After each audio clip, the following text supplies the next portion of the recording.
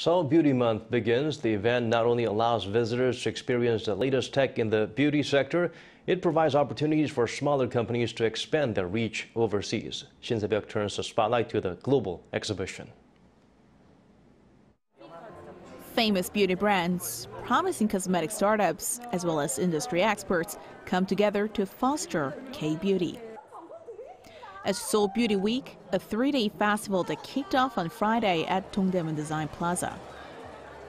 Ranging from cosmetics to fashion, the festival is part of efforts by Seoul city government to foster the Korean beauty industry.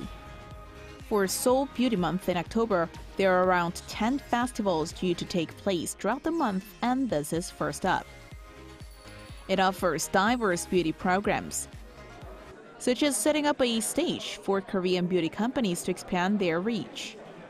And there are on-site business meeting opportunities with overseas clients.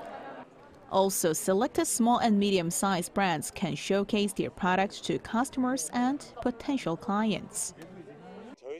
Ever since we got certified by the United Kingdom Vegan Society, exports to Europe have increased significantly. And now we look to establish a new export channel to other regions.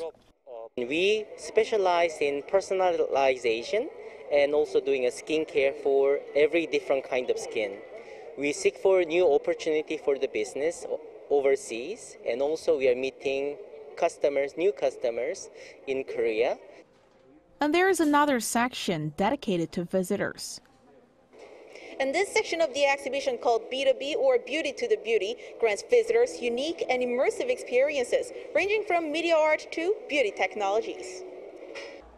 This area offers a joyful experience to visitors by combining technology and content. Eye-catching media art is painting what used to be a plain wall. A famous Korean sportswear company recreates its brand image by featuring landmarks of Seoul. A few touches on the screen tell visitors their skin type and helps them try different hairstyles. Other attractions during the three-day festival include talk shows with industry experts as well as makeup contests. Organizers hope the festival can help pave the way for K-beauty to lead the next K-wave while also presenting the latest beauty trends and looks. Shin Se-byuck, Arirang News.